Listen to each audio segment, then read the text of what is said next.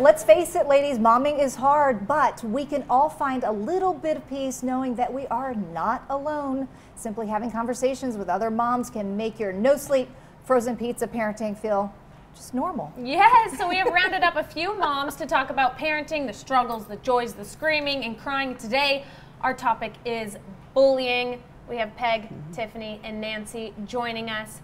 This is kind of a hard topic for a lot of people to talk about. I mean, how do you make sure your kid's not the bully? What do you do? How do you not go immediately to the bully's parents and go, hey, what are you doing? You know? Which is what I want to do. I don't even know where to, where do you even start with me this? too. Like, so I guess we can start with, what do you do if you find out your kid is being bullied? How do you handle that situation? Yeah. It's a hard one. I know with all three of mine, it's been really different, but my younger one, she's a lot more sensitive. And even in kindergarten, there was this one, you know, she was just kind of the mean girl. She would push her. And in kindergarten? Yeah, it starts in kindergarten. Yes, we had an issue in kindergarten too. And, you know, and now they're friends, and I've had to explain to her, I'm like, sometimes not everybody's going to like you. Right. But, you know, you need to tell me. And then I did address it with the mom, and the mom took care of it pretty quick. But you know, you don't want to be, it kind of sends you back to like the bullying you might have put up with as a kid. Like it sends you down to your basement. Yeah. It does. It's hard. Yeah, It's right. hard. Exactly. Yeah. Peg, what about, you have boys. We have so boys, and you know, my kids have had the bullying happen to them, but it's a fine line between letting them handle it on their own and realizing that you're going to be dealing with bullies your entire life, and you can't let them hurt your self-esteem, that it's more about them than, you know, your child, and that it's, you know, letting them handle it. And so we've always said, listen, if it's getting too much, we'll intervene, but we want you to handle this as best as you can. We're always here, and as long as there's no physical violence. But it's that little picking stuff. You know, you've got to learn how to deal with this now, because this isn't going to go away. I mean, it happens in the workplace. It happens throughout life. I think that's a great point, because you know, as a, you don't want them to always be like, well, my mom will handle this for me. Right. You know, Always coming in forever. Yeah. I want them to not live in my basement one day. Yeah. Yeah. So exactly.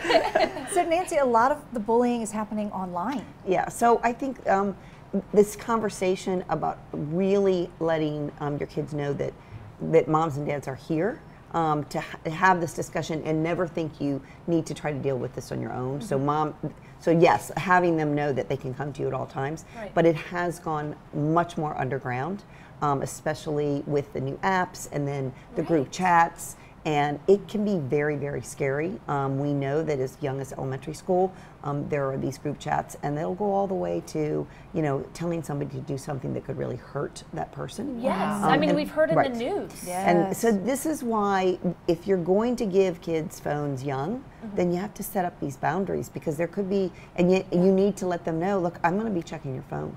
I'm going to be making sure that you're safe, because especially in elementary school, this is where it's the biggest concern, because this is, again, their little brains don't know how to handle all that. And it could be one-on-one, face-to-face, but what happens when it's all on a phone and you're continuing to read it day after day, and it's a group chat?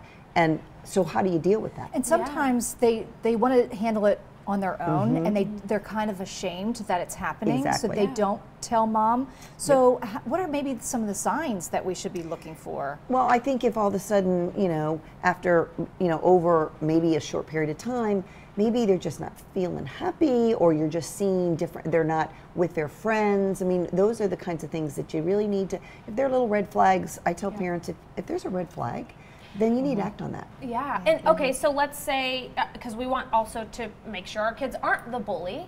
So what do you do if you find out your kid is saying something? Because then you're like, okay, this is a reflection of me.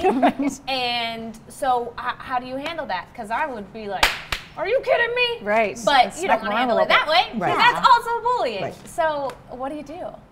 It's hard. I think it's a hard line, because I know that, you know, because we're friends with the people that were, it was a little bit of a bullying, and granted it was kindergarten bullying, so I don't think it was like crazy, but, you know, I know that she took care of it. And like, if I found out that was my kid, I've always put my kids on notice. If I find out that you're bullying anybody, oh, it's not going to be pleasant to live here. Yeah, that's that's usually At the, all. Yeah. You know, and we have to treat each other with kindness and respect. Right. you know, I have the number for the Marine Corps on the fridge. Point to that. Love it. Yes. Just point it. Yes. Just point.